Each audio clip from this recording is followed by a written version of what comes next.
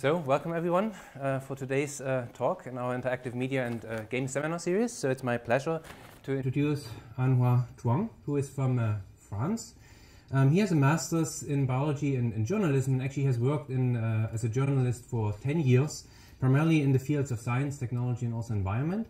And during that time, he has also been for 5 years the chief editor of No Life, which is one of the main cable channels in France that is dedicated to video games.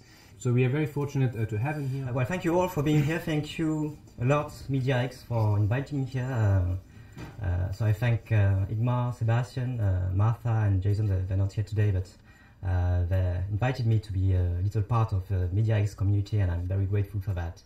And yeah, thank you all for being here, of course. So, now imagine yourself diving into an aquarium.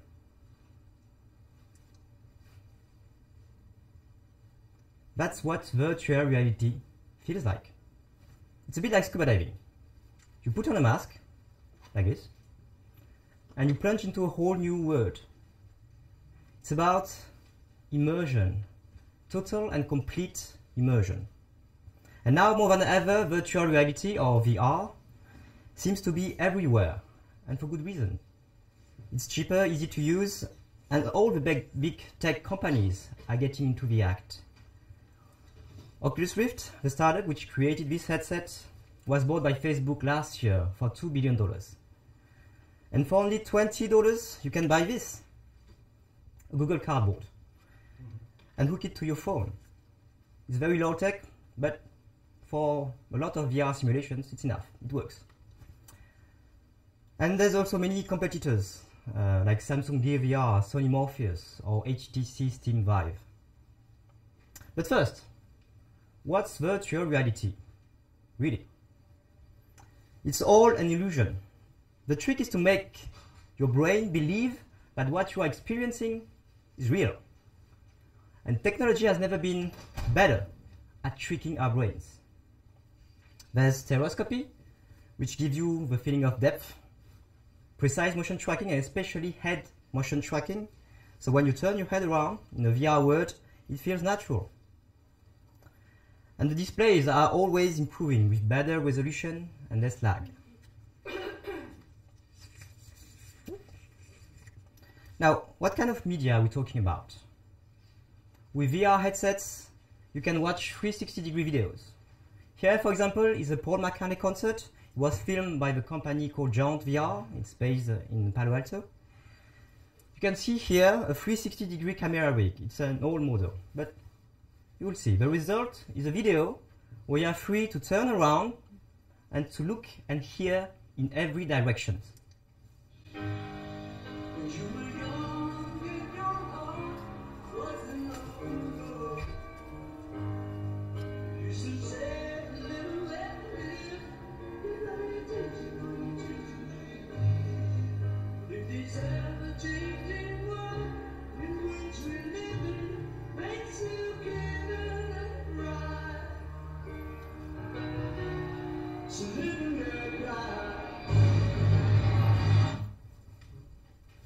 It's realistic, but it's a video. It's pretty cool, yeah. You can move forward, you can move backward, and you can't interact with your surroundings. To have interaction, you need a real-time 3D graphics environment. It's just like most recent video games. For instance, here's a demo of Eve Valkyrie, if it's working. Yeah. It's an upcoming space shooting game.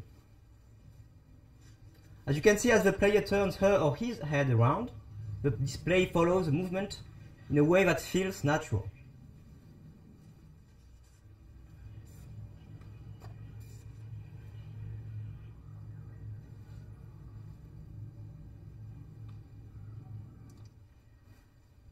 What kind of application do you think virtual reality could have?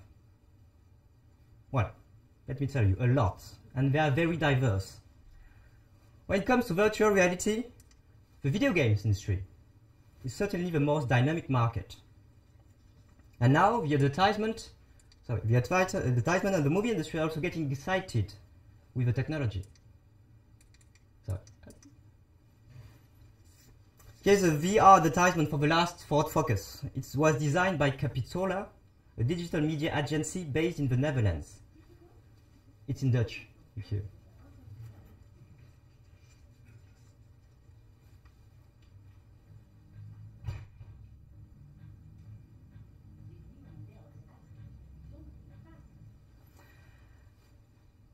And this is a screenshot of Lost. It's a short created by the Oculus Rift Story Studio. Now, what if you could travel without leaving home? With apps and websites like Google Street View here, and a cardboard headset, you can visit national parks, museums, and monuments. Here is the Versailles Palace Gardens. It's in France, where I'm from. And what if you could shoot your own VR vacation movie? Now 360-degree videos are getting very personal. For example, Gereptic, it's a French startup, will soon launch this cheap and small 360-degree camera. Are you afraid of spiders? Well, with virtual reality, you can treat phobias. It's called virtual reality exposure therapy. Here's Skip Rizzo. He's a pioneer in virtual reality. At the University of Southern California, he helps war veterans. He's using VR to reduce post-traumatic stress symptoms.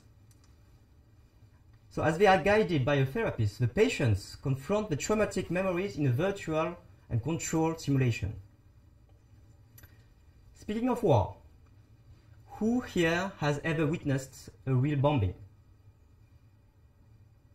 Well, not too many of you, I hope. Now, look at this.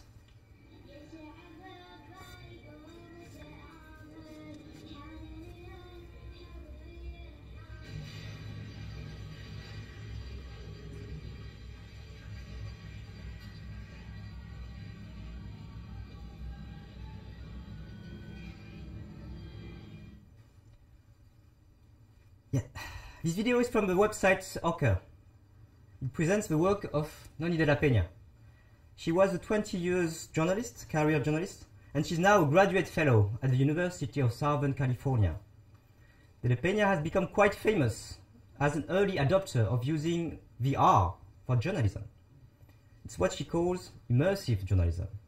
For this VR simulation called the Project Syria, De la Peña and her team used a footage of a bombing in Syria and they recreated the scene in 3D graphics. Now, what do you feel when you experience this kind of simulation? Empathy. As virtual reality is immersive and personal, intimate, news consumers feel more engaged with the stories. A few days ago, De la Peña and her team released a new VR experience, the title One Dark Night. This piece tells the story of the day Travian Martin was killed by watch volunteer George Zimmerman. It was produced from real recordings of 911 calls and from trial testimony. In One Dark Night, the user becomes an eyewitness of the story. Another example of using VR for journalism. A few months ago, the website Vice News produced Millions March. It's a piece in 360-degree video. The viewers are immersed in a protest that happened last December. They can see how thousands of people descended in the streets of New York to demand justice in the Ferguson case. Last year, the Des Moines Register, a daily newspaper from Iowa, created Harvest of Change. It's an interactive feature combining 3D graphics environment and 360-degree videos. Harvest of Change tells the story of farm families in Iowa and how they navigate in a changing world in the context of climate change. Now, why?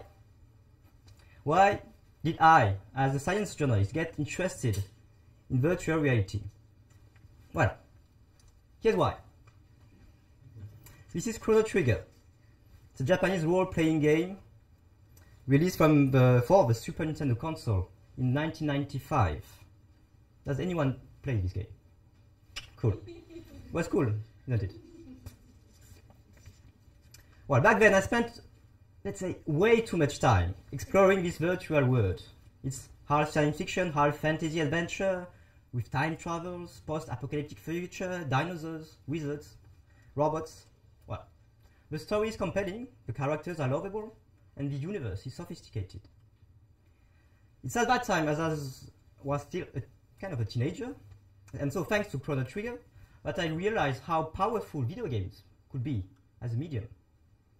And today, video games are nearly 70 years old and they are in better shape than ever.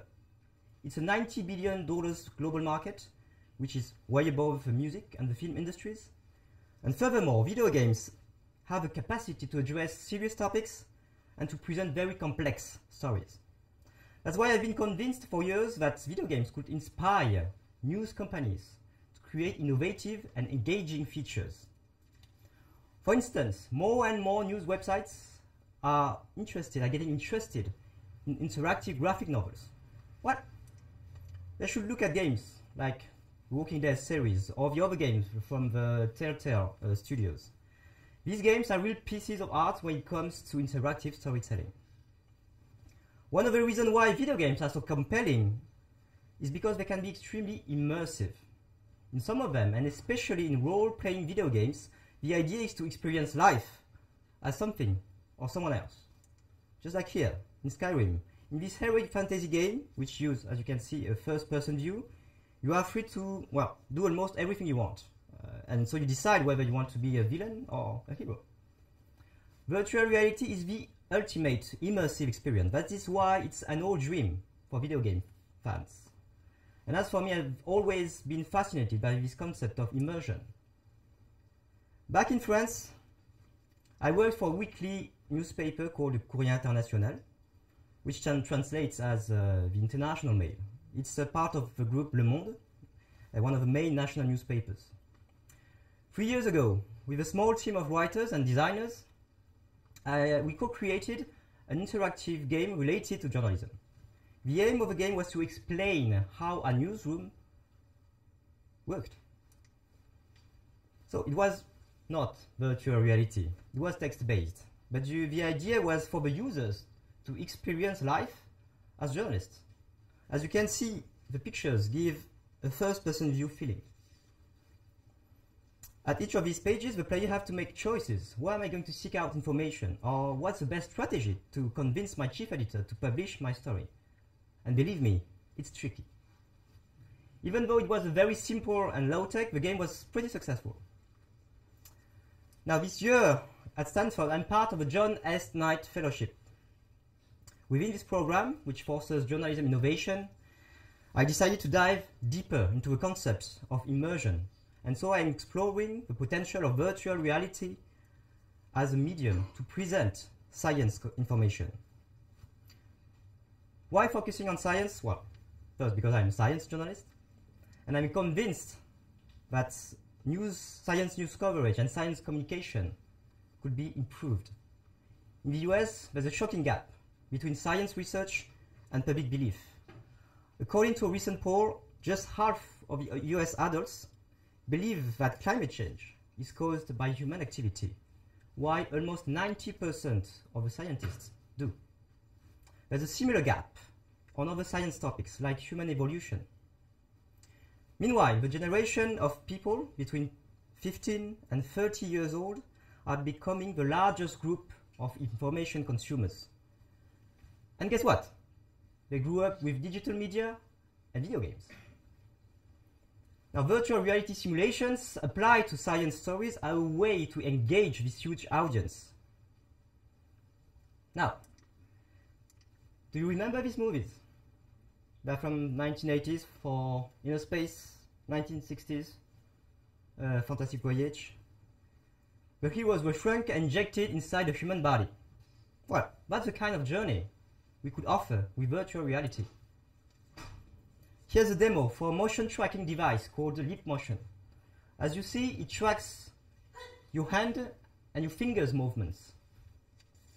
Now imagine the users playing with cells or viruses, even particles. It's an interesting tool to speak about cancer, virus Ebola, nuclear fusion. That's one of the ideas I'm working on. I call this field immersive science. This is Project Glass Brain. It's been produced by Neuroscape division of the Gazale Lab at the University of California, San Francisco. This 3D visualization shows brain activity in real time. And as you use a virtual reality headset, well, it feels like you are inside the brain. Glass Brain is now used for research. But imagine if we add a storytelling element, a voiceover, for example. It becomes an interactive feature for science communication.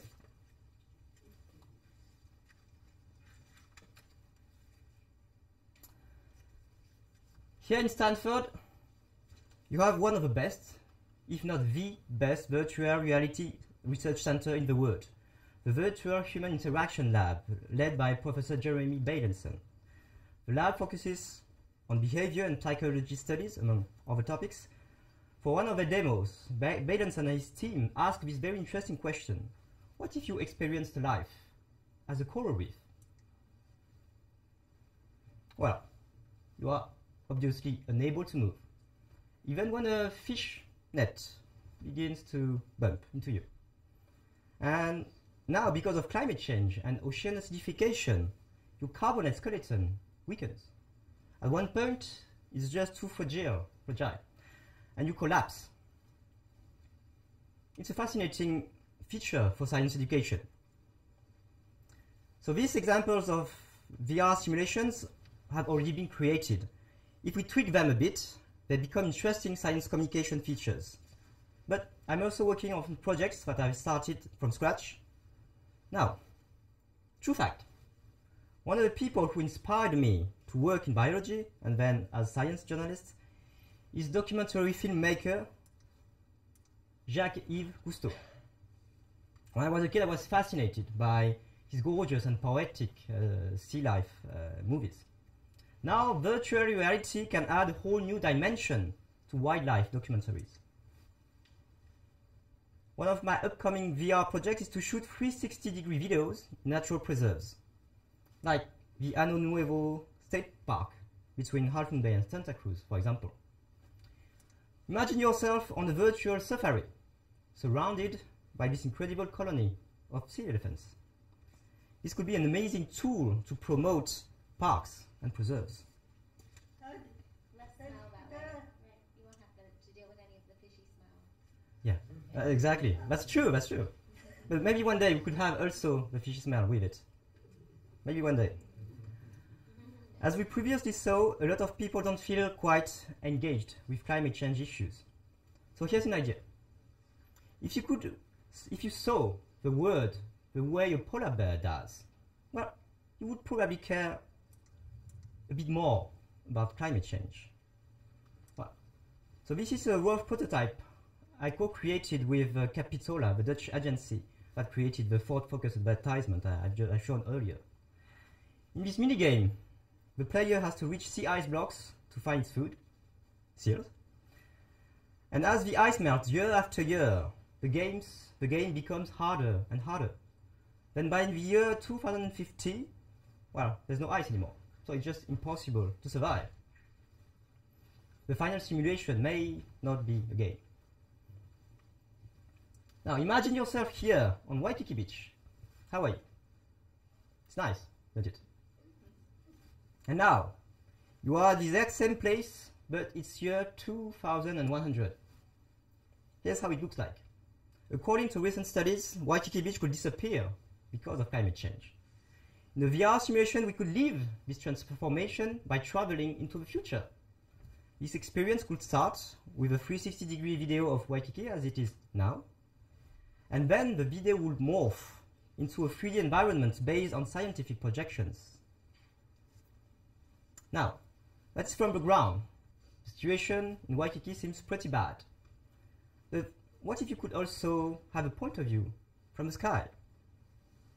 That's already possible by combining virtual reality with another fascinating technology, drones. If you put a 360-degree camera on a quadcopter like this, you can virtually fly. It's a bit dizzy at first, you know. You can't see the ground, so But yeah, that's impressive. And here's an even cooler application of drones with VR, 3D mapping from the sky. This is the work of Ben Kramer. He's a talented journalism technologist and a drone expert. These are pictures shot above an excavation site in Turkey. You can see here a Roman bathhouse. Now look at this. Kramer used Agisoft Photoscan, a software that processes images into 3D models. And you can navigate inside using virtual reality. So now, remote places or sites where the public is not allowed are within reach. Combining VR and drones opens new opportunities to explore. And that's one of my next projects. And that's a good transition to speak about the how. Yeah, what do we need to create a virtual reality simulation, and how much does it cost? Because, yeah, for the press industry, you may know, the price of these technologies, well, it's a big deal. A lot of news companies, they are not in good shape these days, and, well, they are reluctant to invest in this kind of features.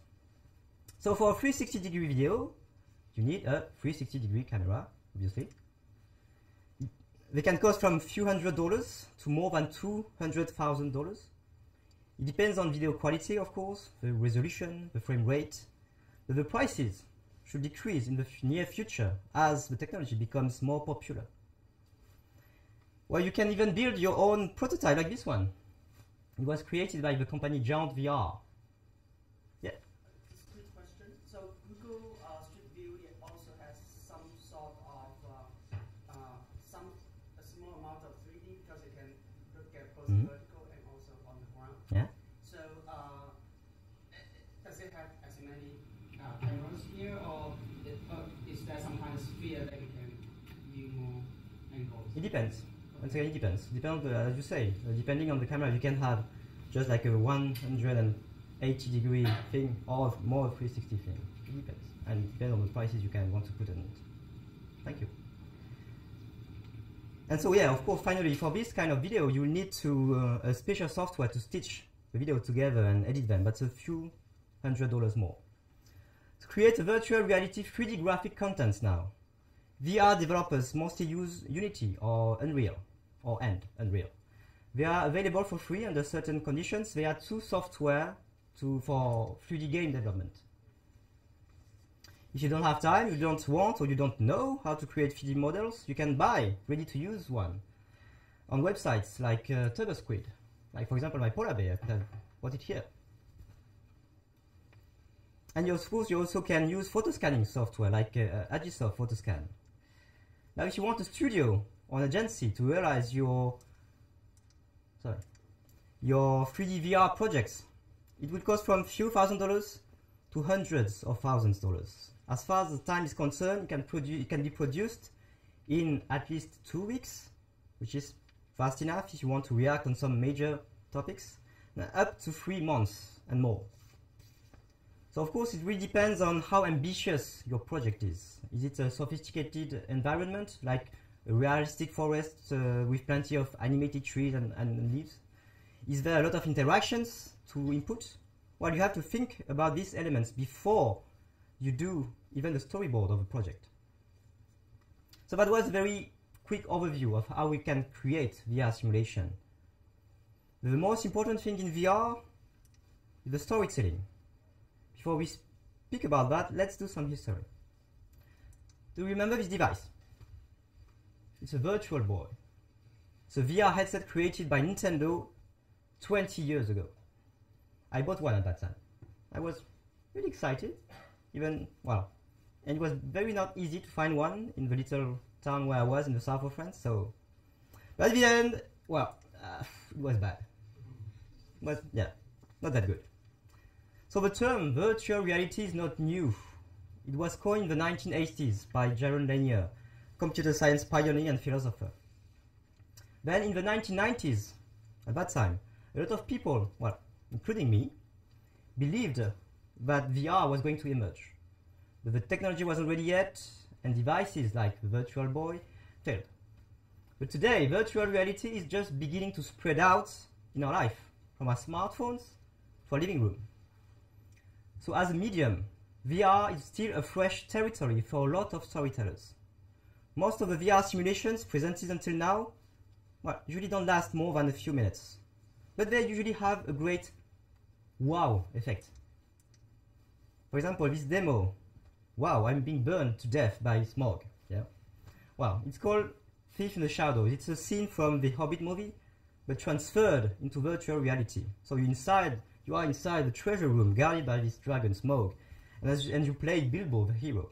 It's pretty cool, but well, first it's not an original story, and it's very short. The challenge now for most of the VR creators is to manage to go beyond this wow effect and to tell a compelling story in virtual reality. And these simulations can be challenging for storytelling. Sorry. One of the cornerstones, for example, of 360-degree videos is that you can look and hear in every direction. Now think about it. This is a real nightmare for a film director.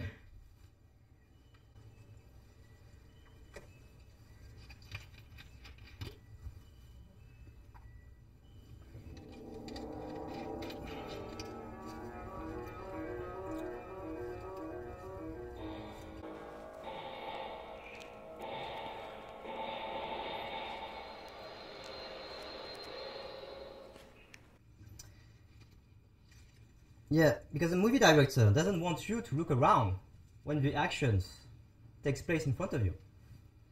You know, Sergio Leone wants you to pay attention to Eddie Wallach's incredible face and to Clint Eastwood's hands as he reaches out to his gun. It's how film directors tell stories.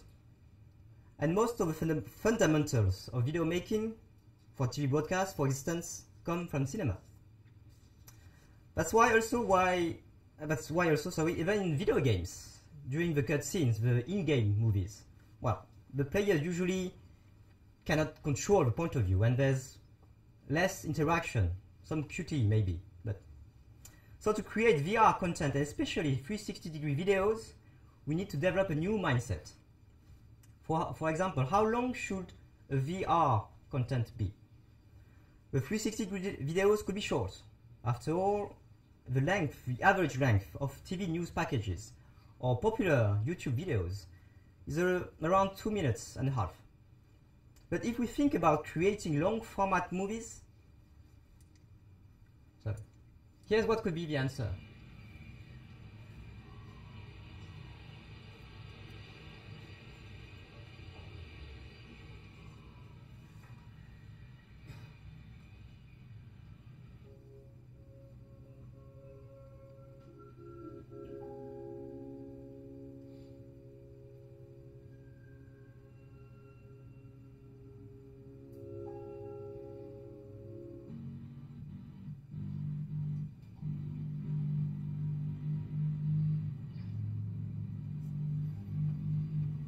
This is Polar Sea's 360 Degree.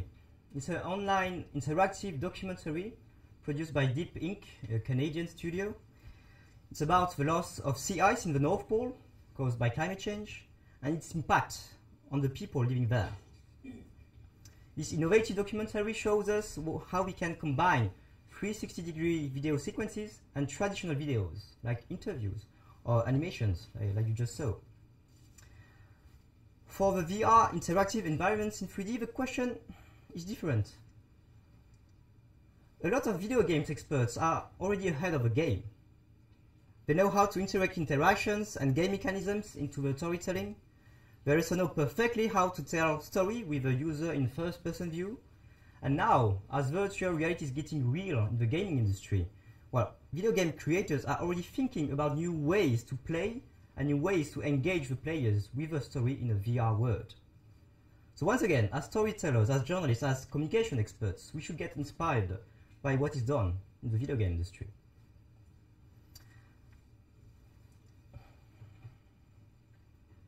Well, in the end, the most important question we should ask ourselves when creating a VR experience is what kind of story we should tell in a virtual reality world. Because VR is not just a way to visualize, it's a new way, to visualize 3D content, or just a new interface to watch movies. It's about immersion. It's about the concept that the VR community calls presence. It's when you are so into a VR world that you forget about the medium. That you forget that you are in the matrix. And you manage to do that thanks to the technology, by inputting compelling interaction and game mechanisms, and finally by telling a story that is a perfect fit for virtual reality.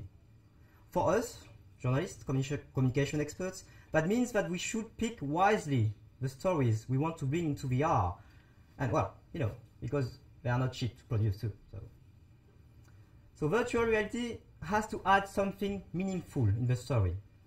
Having a 360-degree camera here, for example, or for a press conference, well, it's pointless, it's meaningless. You know, because we want the users to focus on the person behind the podium. So in virtual reality, we have to think even more about the user's experience. She or he will be at the center of the scene. So virtual reality is about immersion, it's about engagement, it's about empathy. It can make us feel more involved in more important and global issues. So the technology gives us new tools and new ways to inform people, especially in science. It's valuable for news companies, museums, schools, science labs. And we are just beginning to tap into the VR's potential for creative storytelling. So, let's put on our mask and let's dive into the aquarium. Thank you.